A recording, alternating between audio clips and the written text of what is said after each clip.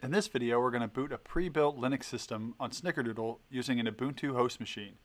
You will need your snickerdoodle, a microSD card for the Linux image, and a micro USB cable for the serial console. The first step is to fetch the sources, which can be found at github.com/critical.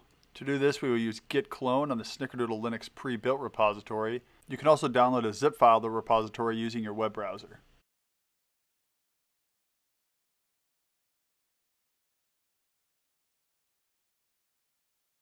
Inside the cloned repository, you will find boot.bin, device tree, Linux uimage, RAM disk, and UENV text files.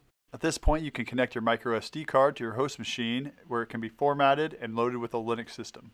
In this video, we're using fdisk to partition the SD card located at dev/sdb. You can use the mount command to check exactly where your disk is mounted in your system.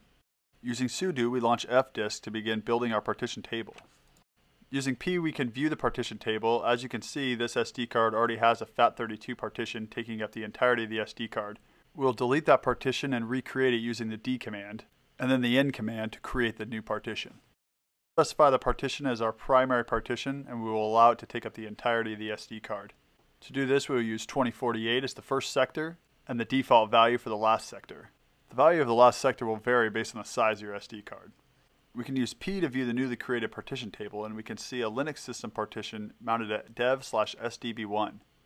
We can use T to change the partition type, followed by L to list the partition codes. We will find FAT32, the desired partition type, listed as code C. We can use P to view our newly finished partition table, and W to write it to the disk.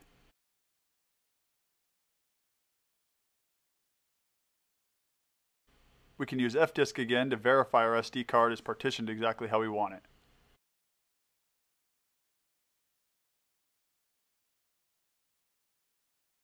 Using the makefs command, we can add a unique name to our SD card.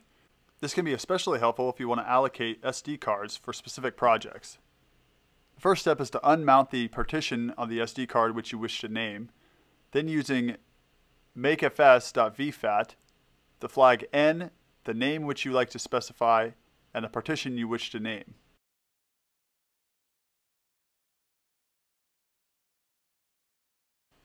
When makefs is finished, you should see that your SD card has now been renamed. The final step in the SD card preparation is to copy the files from the pre-built Linux image onto your SD card. We do this here using cp from the command line, starting with boot.bin.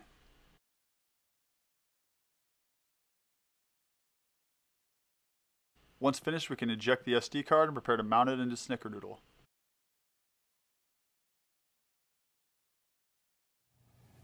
We can insert the microSD card into the captive SD card cage,